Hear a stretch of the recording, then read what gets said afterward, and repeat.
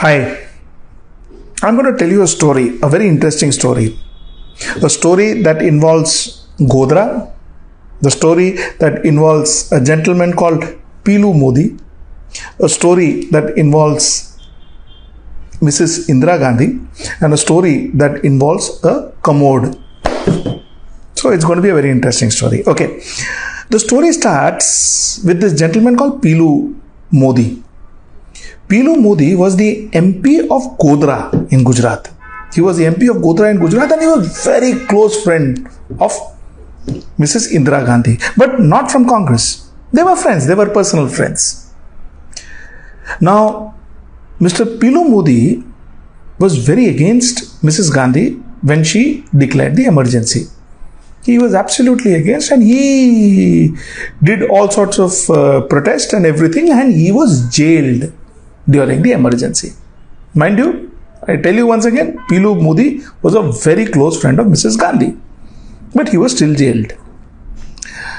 He was jailed in Rohtak near Delhi, Rohtak prison. Acha, now one fine day, Piloo Gandhi, let me tell you before I get into the story, Piloo Gandhi was slightly plumpish, a gentleman like me, and maybe a little more plumpish than I am. He was a slightly healthy gentleman. So, one day in jail, Piloo Mody gets a letter. And the letter is from Mrs. Indira Gandhi. So, the jailer saw the letter. He himself was scared. Indira Gandhi writing to this prisoner. So, the jailer went with the letter. And in the letter, Mrs. Gandhi asked Piloo, okay, look, buddy, you need anything? Do you need anything? Are you okay? Is everything fine with you in the jail? Piloo Gandhi said, yeah. Piloo Mody said, yeah. He said, I'm fine. He replied, but he said, I have a small problem. Can you do me a favor? He said, can you get me a commode? वो क्या है ना, because I'm kind of plumpish, मुझे वो I can't squat, so वो बैठ नहीं सक रहा हूँ मैं. I can't do my daily routine. So can you help me with a commode? Mrs. Gandhi got the letter and immediately she wrote to the jailer asking him to immediately arrange for a commode. Now mind you, a Rohtak jailer getting letter directly from the Prime Minister of India. The Rohtak jailer was very nervous. लेकिन problem ये था कि उन दिनों वो commode नहीं मिल रहा था. He couldn't get a commode.